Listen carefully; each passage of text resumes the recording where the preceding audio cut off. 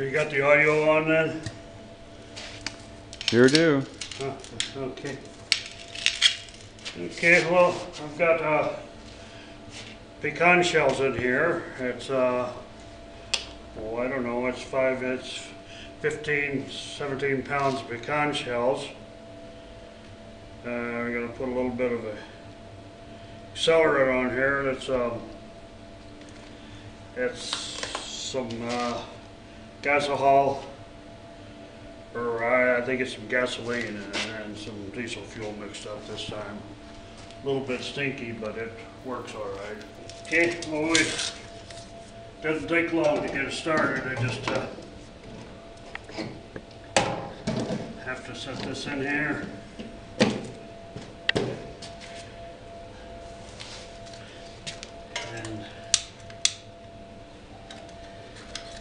And we got fire going. So now what I'll go around and do is I'll go ahead and turn the air on. Hear the buzzing, it's time to push the trip a little solenoid and make it the air start flowing. And immediately you see the fire flare up there. And so it's doing all right. We'll set a chimney up here.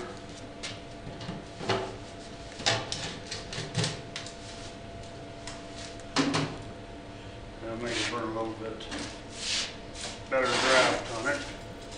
Okay, I'll show you again what I did before. When I set the fuel thing in there, it was turned off. Then I turn this on and you hear a buzzer going and it's armed and ready to go.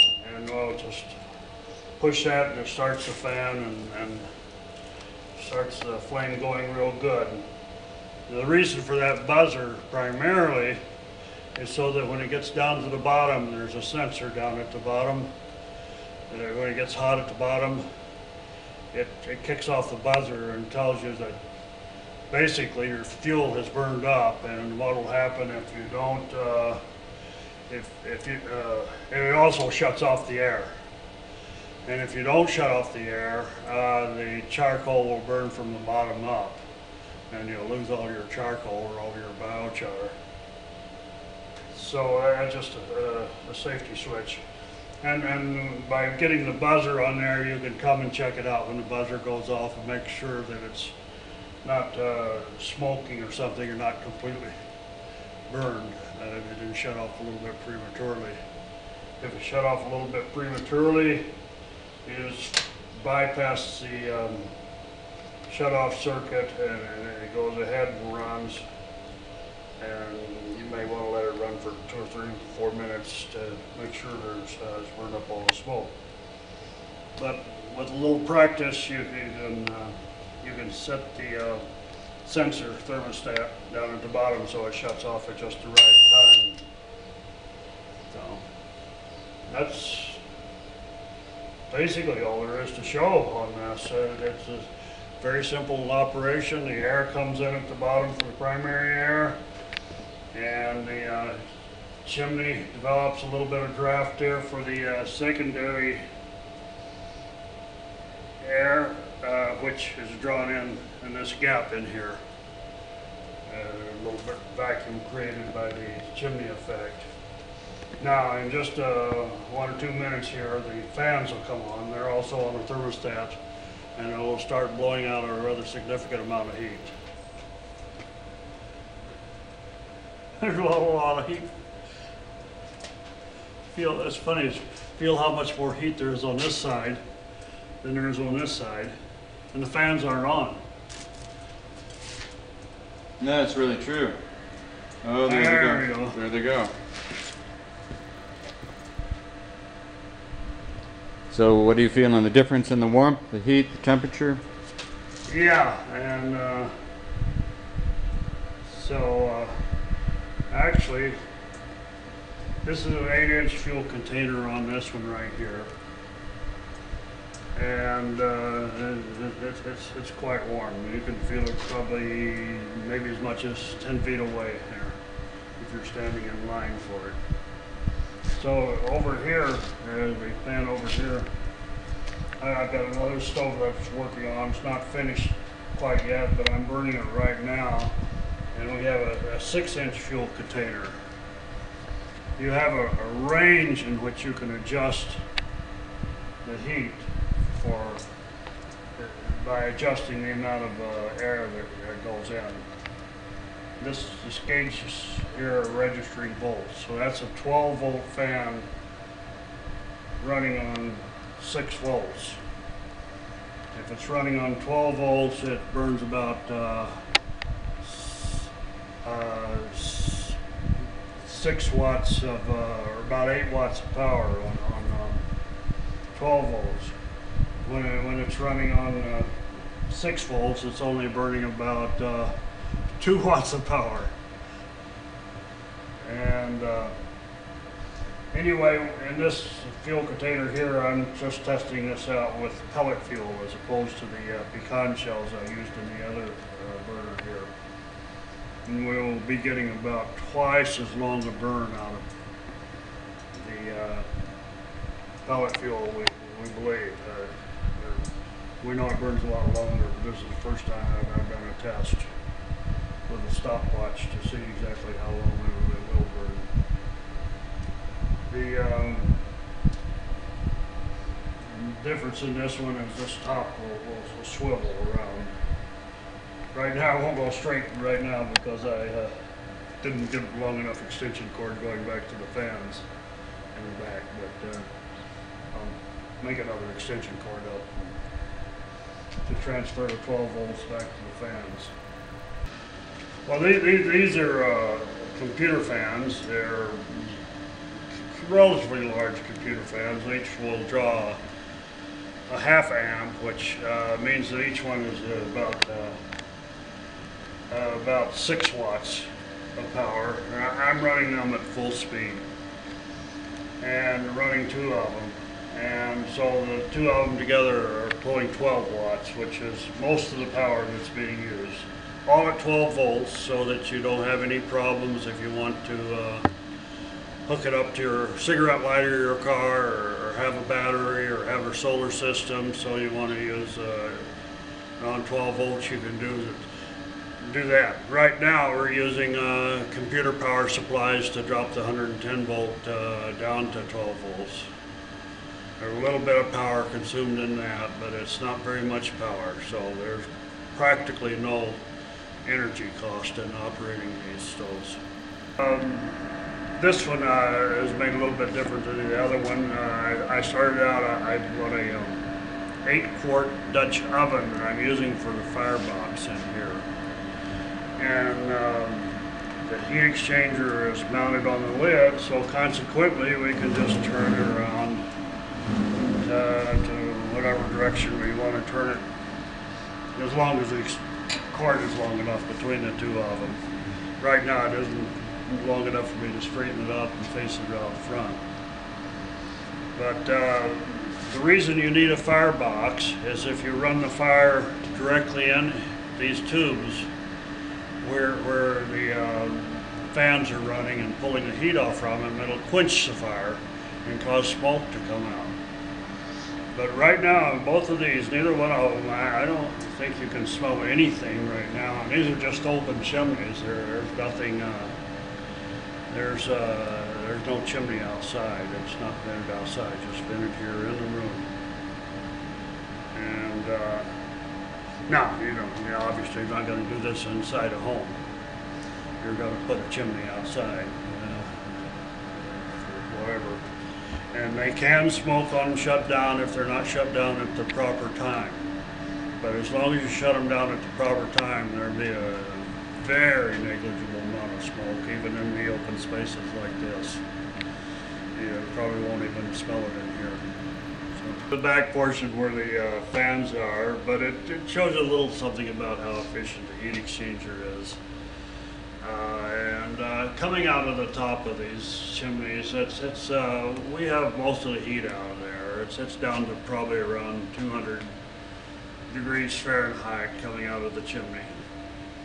So it's not going to start any fires.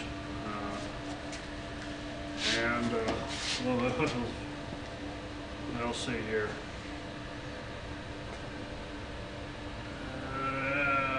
this is 230 degrees on this one. This one,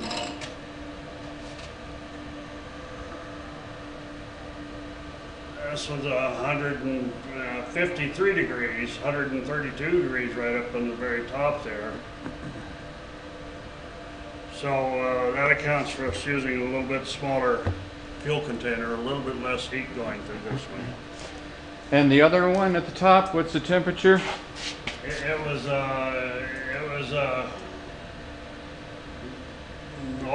270 degrees.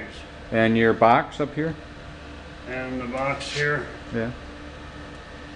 well, Yeah. the box here is about 295 degrees. Now, if you actually come down here closer, we got 600-700 degrees down here on the box. That's 550 right there. Shine it inside the tube. 595, 585, 590, shining inside the tube.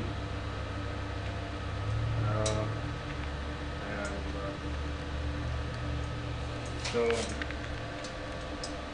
the bottom thing isn't insulated. It's about 500 right here at the top right now. That will actually cool down as the fire goes down. So the fire is down at this level right now. You can tell by the temperature. Go down here a few more inches and down to 300 degrees. Down here it's 146 degrees.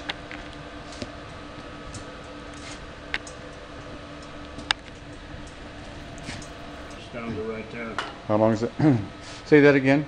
It's been running about 50 minutes, so it's right there. So we're set to run about, looks like about 3 hours so far. Really? It looks like it'll be about 3 hours to burn the pellets. Where the pecan chips at the same setting, the pecan chips at the same voltage on the primary air fan burn an hour and 40 minutes. So this is almost twice as long for the pellet fuel. How much is the fuel, you figure? This pellet fuel is, it's about $240 a ton or something. That's 2,000 pounds. So it's just slightly over 10 cents a pound. And we probably have 15 pounds of fuel in the container right here. So there's actually $1.50 worth of pellet fuel in there. Well, a little bit about efficiency here on this. What's happening here is we're putting out about 20,000 BTUs of heat right now. Now 20,000 BTUs is about equivalent to 5 electric, to 4 electric heaters running on high, on the highest setting. And to do that, we're using 15 pounds of, or $1.50 worth of pellet fuel. It's 15 pounds of fuel, $1.50. The approximate cost of it. And we're going to get out of here $1.25 pounds we're going to get out of here 5 pounds of biochar. And those 5 pounds of biochar would be about 1.25 gallons of biochar. And right now on the internet, most of the sites are charging like $50 for a 5-gallon bucket. So that's about $12.50 worth of biochar according to the internet prices, and we are only paying $1.50 for the fuel. And if you figure it that way, that's free heat. it's heat that pays you. So that's not the economics work out quite beautifully, and they work out in the home much better than they do. If you're generating electricity from biomass, hopefully assuming you're making biochar, about 70% of the heat is going to be wasted. So you're only converting about 30% of that heat into electricity. Whereas if you're burning it in the home, you're using a very high percentage of the heat. A little bit of it goes out the chimney, but you know, almost 85–90% of all the heat that you're producing, you're using in the home. And you only make biochar when you need the heat. You don't you use it for water heating. You can use it for cooking, but you only use it when you need the heat. And then the biomass will store indefinitely. It'll wait for you to need the heat. So it's like a 100% efficient battery, and the biomass is. It holds on that heat for years and years before it would go away. So it takes to change the heat. Actually, it's pretty hot coming out of there.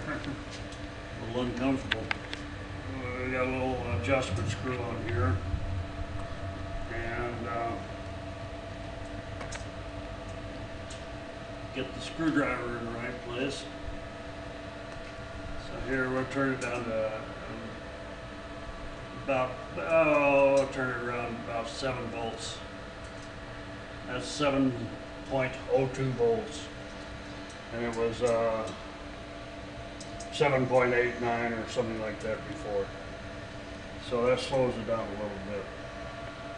So we can probably adjust this down to even a little bit lower.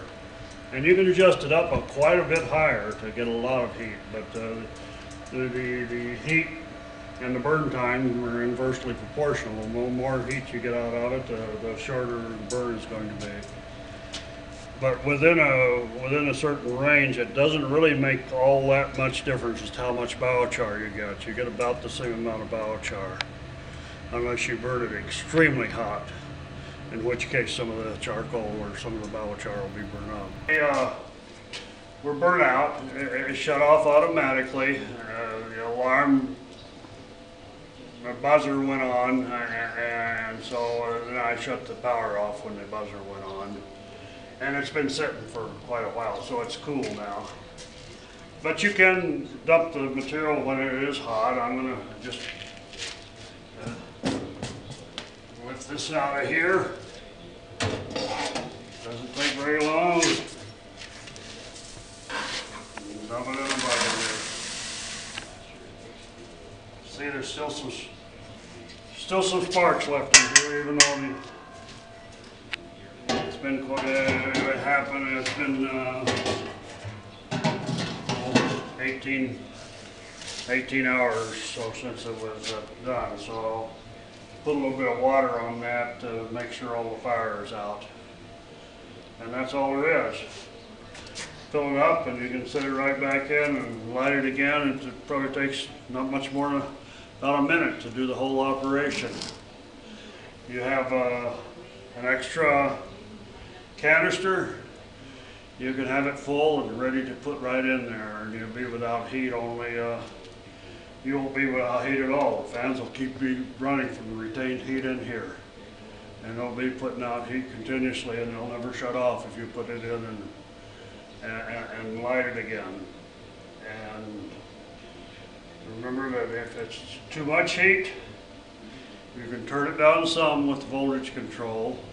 But if you really need to cut down the heat or increase the heat, you go to a different size fuel canister and use a 6-inch one. The next size smaller, but we can make even smaller than that. I made a 4-inch diameter one for my barbecue, because the 6-inch ones just simply put out too much heat. The other stove that we had burning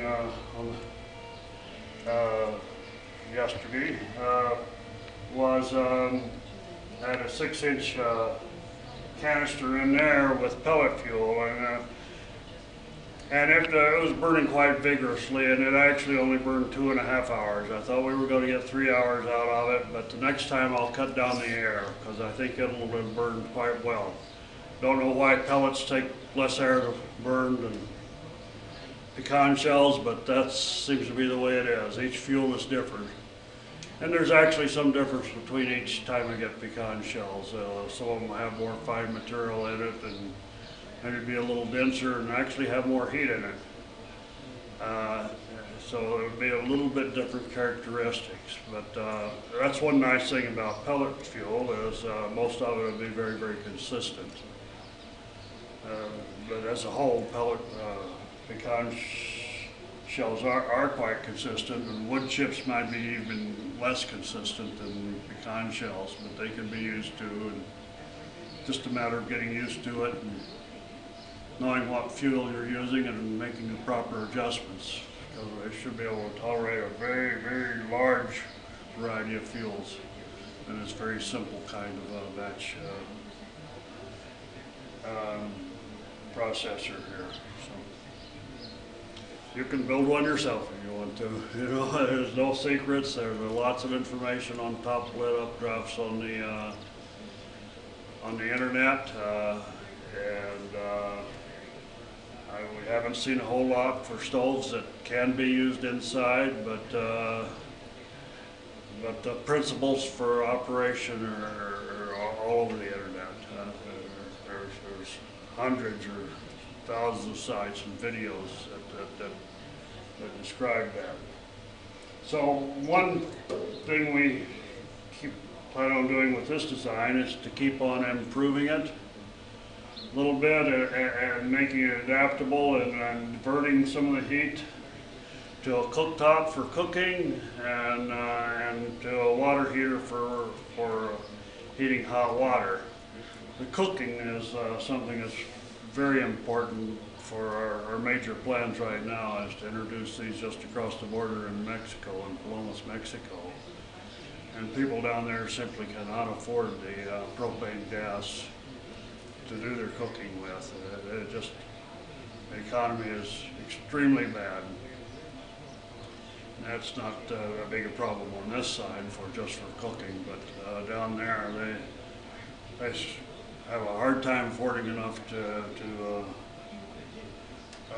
enough gas to cook their food with, and they don't have any heat at all. Most people, very few people have heat, and you know, it gets down into the 20s here a number of times each winter, and it can be really cold, especially when the homes are not insulated very well.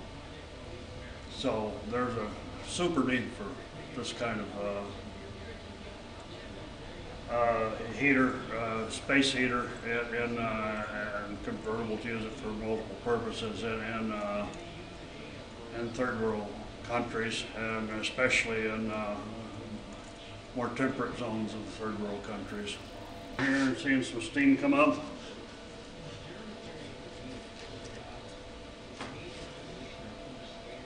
You on? Mm-hmm.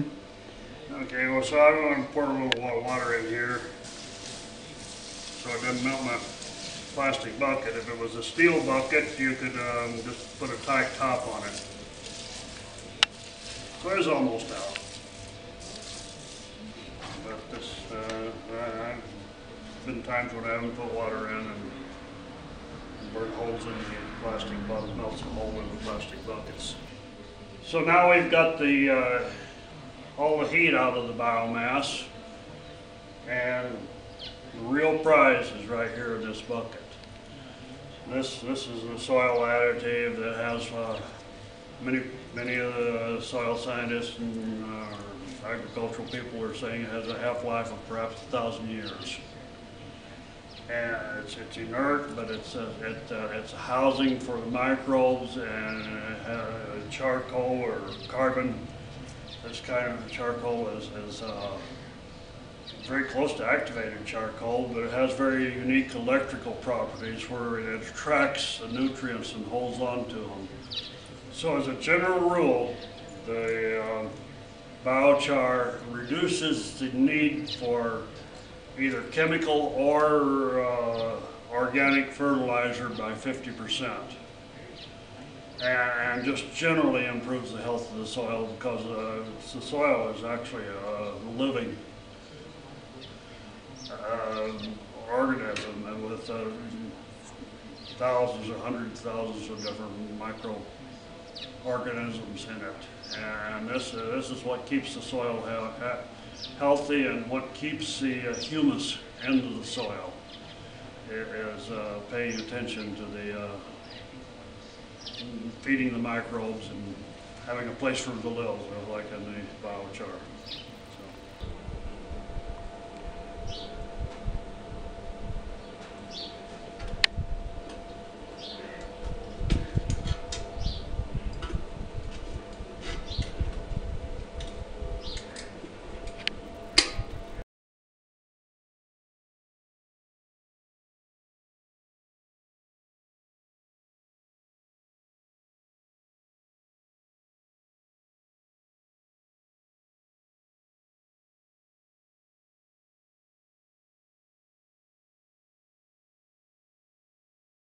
Say that again.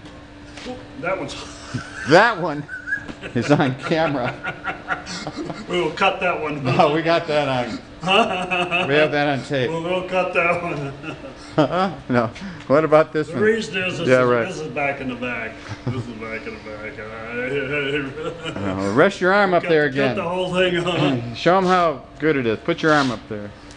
Yeah, that's it. See? Yeah. Yeah. Once bit, twice shy, right? Huh? Yeah. Once bit, twice shy. Okay.